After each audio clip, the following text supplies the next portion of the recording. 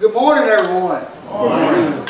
Oh, what a glorious, glorious, glorious day to be in the house of the Lord today. Amen. Amen. If you would, let's go ahead and get your Bibles out. And if you would, please turn with me to the book of Deuteronomy, chapter 1. Deuteronomy chapter 1, we're going to be starting with verse, I was going to start with 20, but I'm going to go ahead and start with verse 19 because it's the start of the new subject in the first chapter here. And in this first book of Deuteronomy, it's laying you out the timetable of where God's children had wandered through the wilderness for 40 years.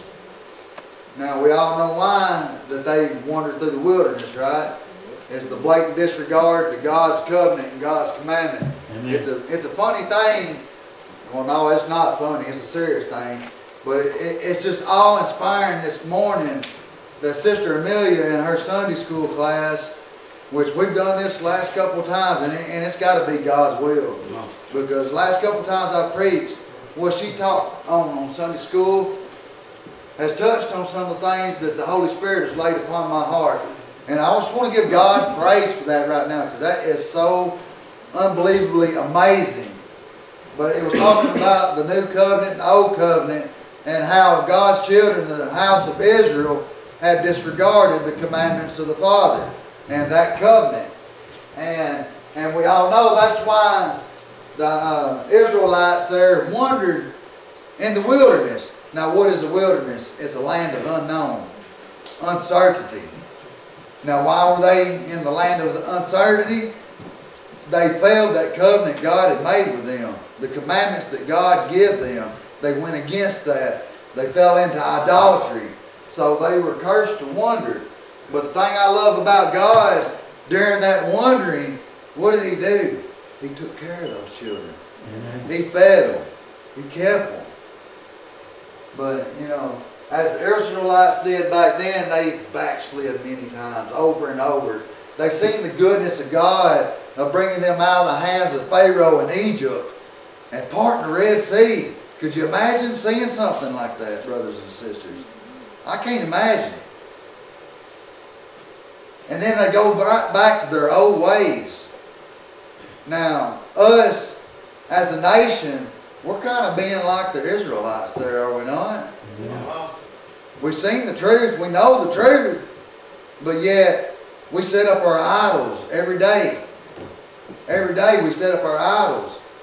Whether it be money, whether it be sports figures, whether it be music artists, movie stars. We set up our idols every day. And we continue to backslide. So that's what's got this America in the wilderness that we're in. This is a land of uncertainty. A strange land. And that's what a wilderness is. But let's go ahead and start Deuteronomy chapter 1 verse 19. And when we were departed from Horeb, we went through all that great and terrible wilderness, which ye saw by the way of the mountain of the Amorites.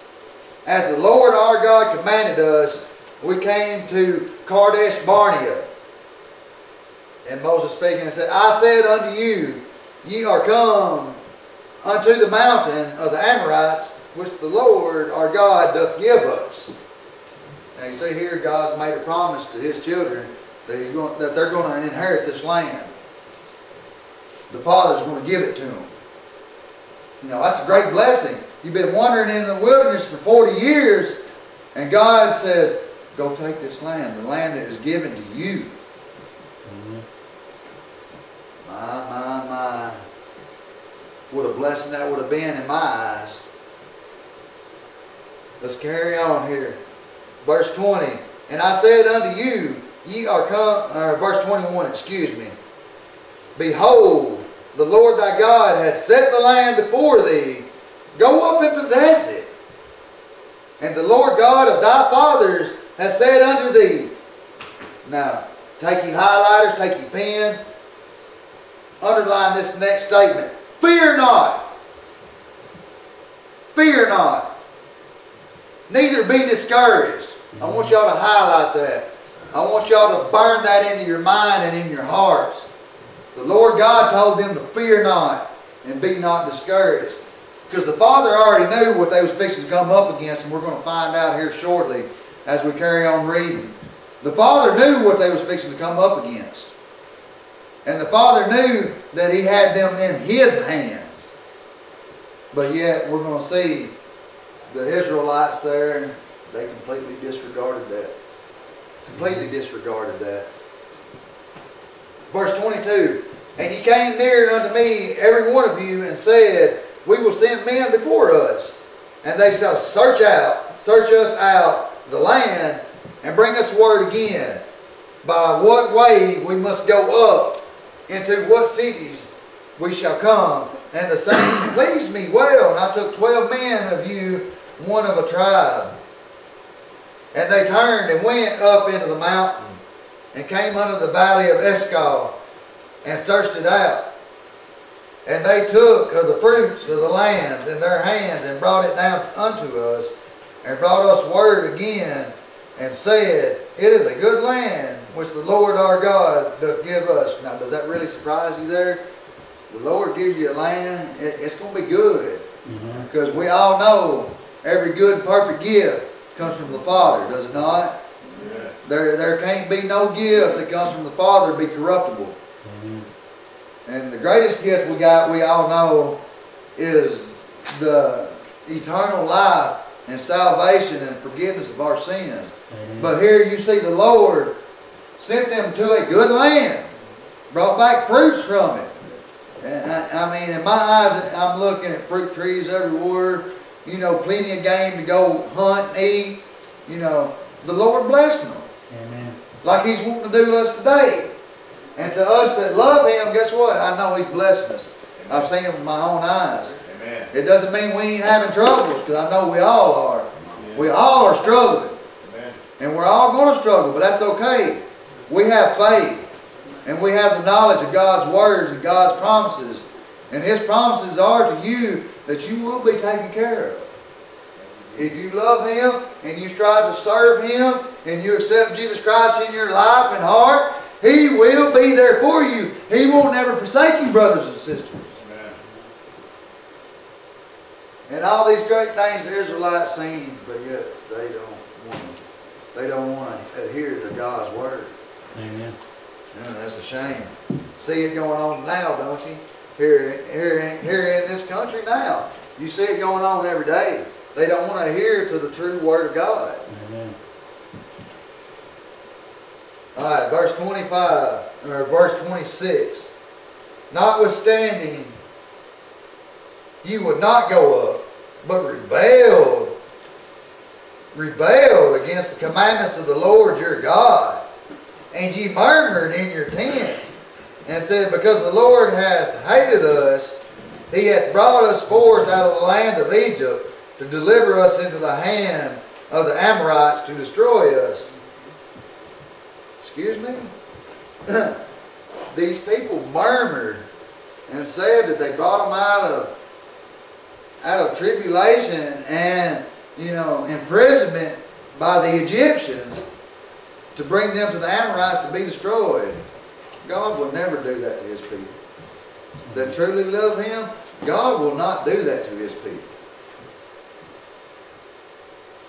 But yet they murmured.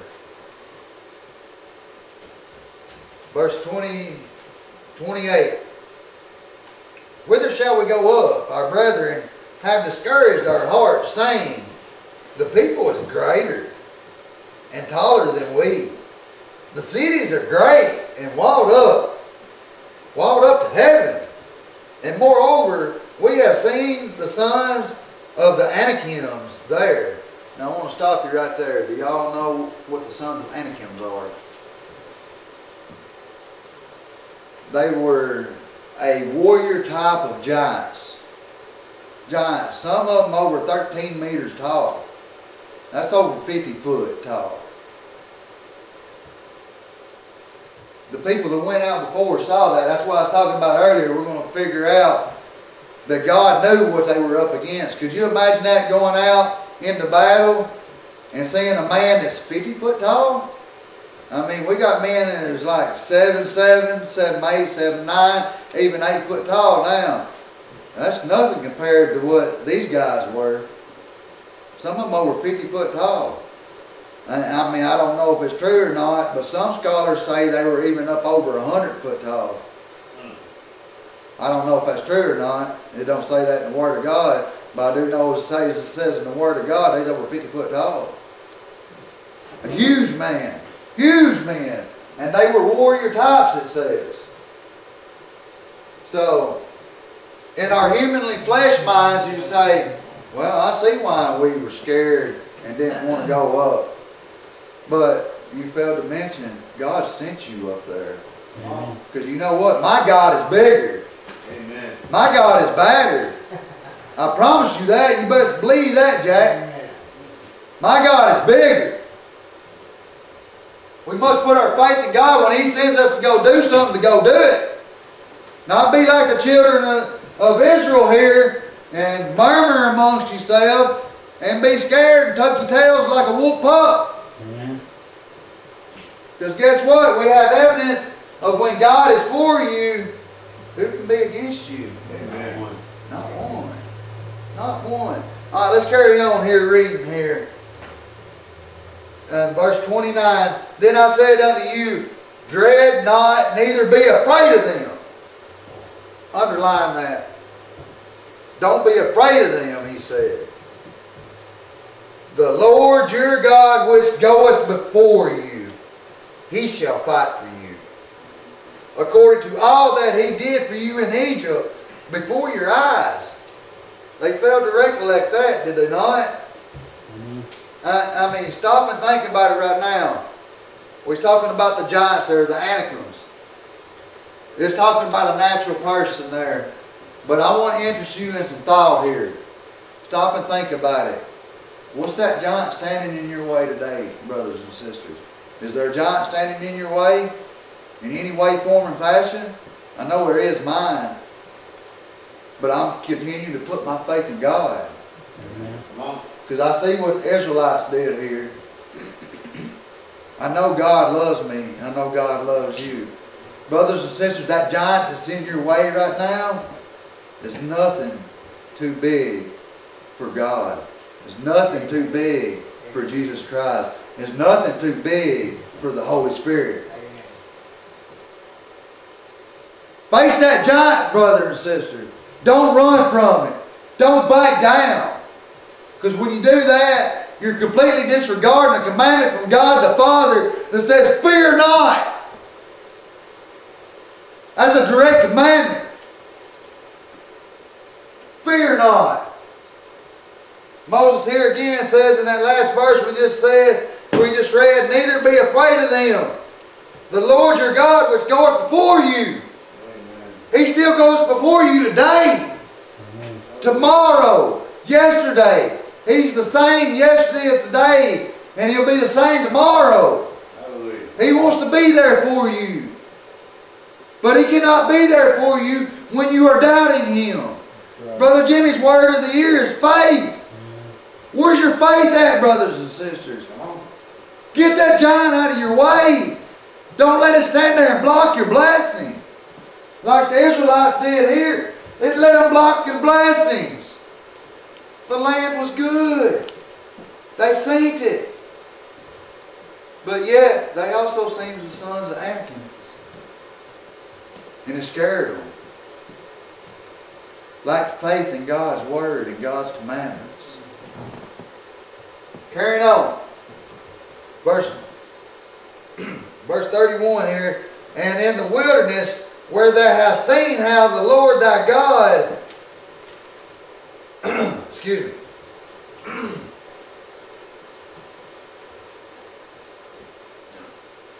Satan, you ain't taking my voice, son. Can't help you. And in the wilderness where thou hast seen how that the Lord thy God bare thee, and as a man doth bear his son in all the ways that you went, until you came into this place. Yet in this thing you did not believe the Lord your God. They didn't believe Him. Woo! How can you be so ignorant? I'll tell you how you can be so ignorant. When you're stuck in the ways of the flesh. We must deny the flesh. Because the flesh is corruptible. But the things of God is incorruptible. That's what happened to the Israelites here. They adhered to the things of the flesh instead of looking for the future in the spiritual ways of God the Father.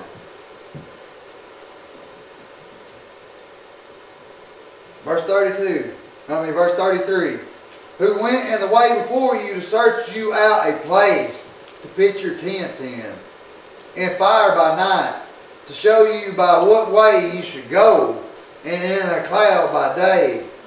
And the Lord heard the voice of your words, and was wroth, and sware, saying, surely there shall not one of these men of this evil generation see that good land, which I swear to give unto your fathers. Now this land that we walk on today, like the song that Brother Joey so graciously sung, is God's country. This is God's country. Amen. We're right smack dab in the middle of God's country. And that was God's country too, that was given to the Israelites for their inheritance. But yet, they seem fit to murmur about it, to be afraid about it. Brothers and sisters, that giant that's standing in front of you today, be not afraid. Face it head on. Because God commanded you to do that very thing. When you go by His commandments, we know that He is with you and for you. And like Moses said here earlier in this chapter, He will fight that battle for you. He will rip back that curtain and show you the chariots of fire that He has on your side. Because our God is what? He's an all-consuming fire. All-consuming fire. What does that mean? It consumes all. Everything in its path. It will consume it up. And that includes that giant, that mountain of a giant that's standing in front of you. Amen. But the Lord was wroth when He heard these murmurings. He can hear your murmurings today, even though you don't say a word. If you're thinking it in your mind, He can hear that. And it makes Him very unhappy. But one good thing I want to point out to you, Jesus Christ knew that we was going to have this problem. He knew the flesh was corruptible. And that's one of the reasons why Christ come to this earth. To die on that cross. To make that new covenant. He didn't do away with the old covenant. It's still there. We still have to adhere to the guidelines God gave the children back then. We need not do away with it. The only thing He done away with is the blood statute there for the forgiveness of sins. He's made one sacrifice for all. We no longer have to sacrifice for our shortcomings. Boy, there wouldn't be an animal left on the face of this earth if we still had to do that. Because we fall short daily. Daily. On the daily we fall short. We too are like the Israelites here. We've been given a land, but we backslid from God's commandments. And that's why the enemy's starting to take over our land. We, as Christians, need to do like God's people does. They don't give up land. They take land. We need to take this land back. Mm-hmm. We need to stand up on the true foundation, on the chief cornerstone, the stone not cut by hand, by man, but the chief cornerstone. And who is that? That's Jesus Christ. We need to get back on the way. I'm not saying that we're not doing that here at Old Union Community Church, because I know we are, because we stand on the true Word of God. Mm-hmm. Not man's Word of God, but the true Word of God. And the true Word of God says we take land. It's high time that we stand up and stand on that promise and take this land back over. And it may be too late, and that's okay, because I know that's consummation of the end times. Amen. God said it was coming. He told us throughout the whole Bible, it's coming.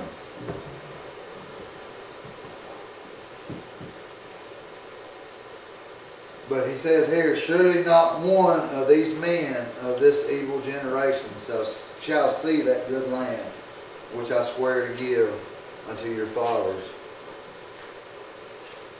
But that's okay.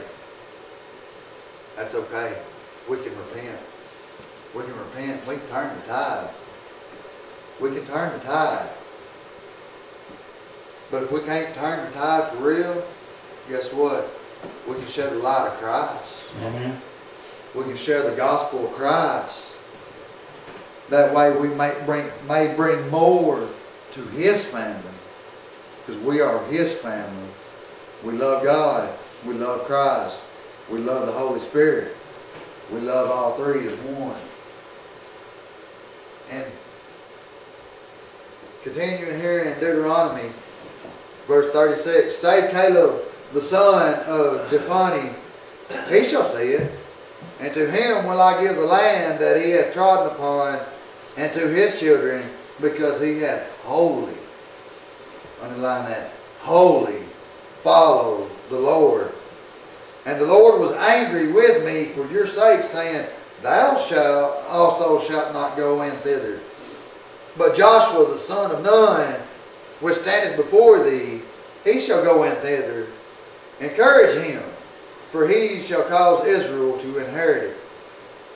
Moreover, your little ones, which ye said should be a prey, and your children, which is in that day had no knowledge between good and evil, they shall go in thither, and unto them will I give it, and they shall possess it.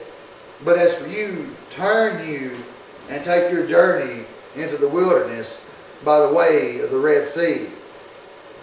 See here? He's got to go back to the wilderness.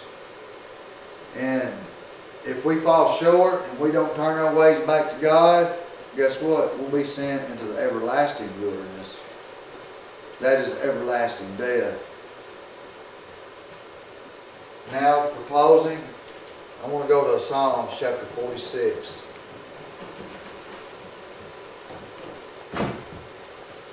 Psalms chapter 46. And it makes me so happy to know that this passage is one of my daughter's favorites, and it's also one of my favorites as well, too.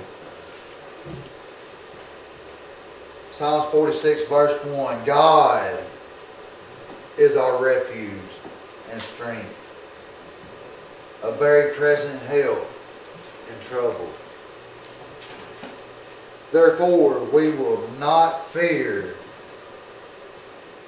will not we fear, though the earth be removed, and though the mountains be carried into the midst of the sea. Through the waters thereof roar, and be troubled, though the mountains shake with the swelling thereof. Selah. There is a river, the streams whereof shall make glad the city of God. There is a river. Who is that river? It's Jesus Christ.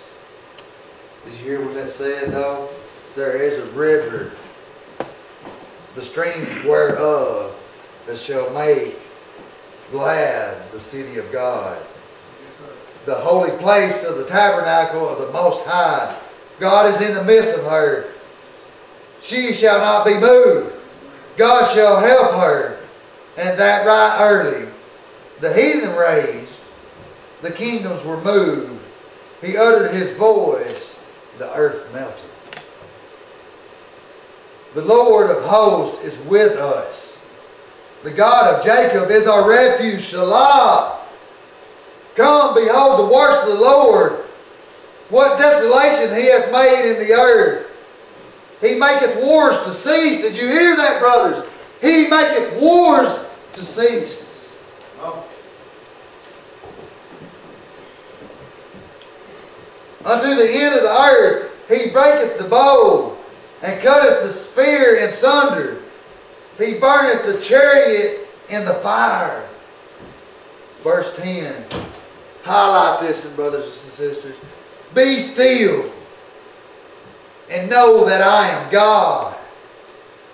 I will be exalted among the heathen. I will be exalted in the earth. The Lord of hosts is with us. The God of Jacob is our refuge. Selah. Brothers and sisters, today that giant can disappear in front of you. Read this, Psalms 46.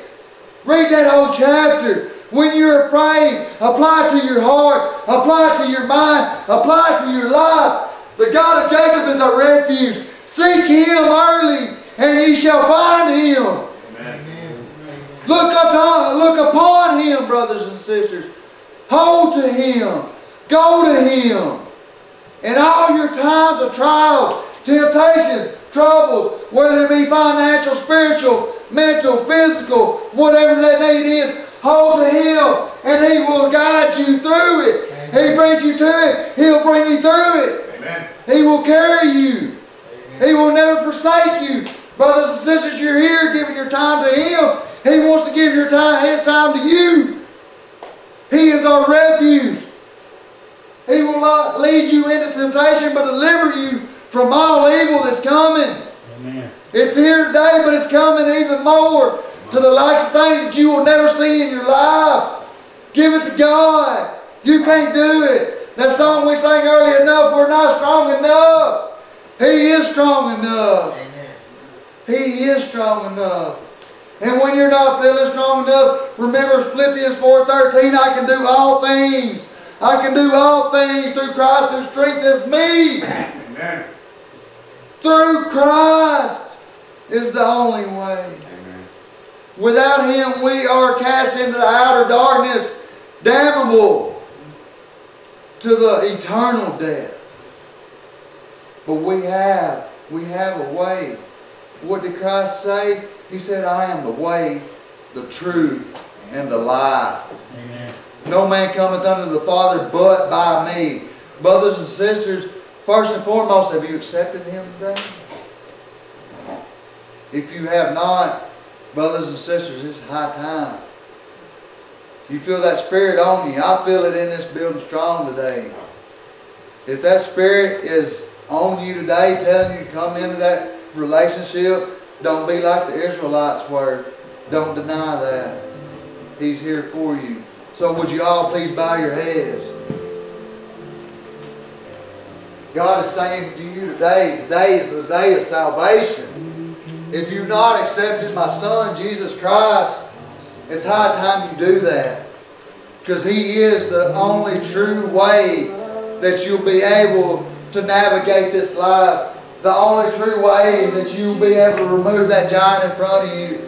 The only true way that that mountain will crumble at your feet. It's Jesus. If you have not accepted Him, this altar is open to you today. Don't let this moment go by without accepting Christ into your heart and accepting His sacrifice and confessing His holy name and starting your life anew, a new beginning.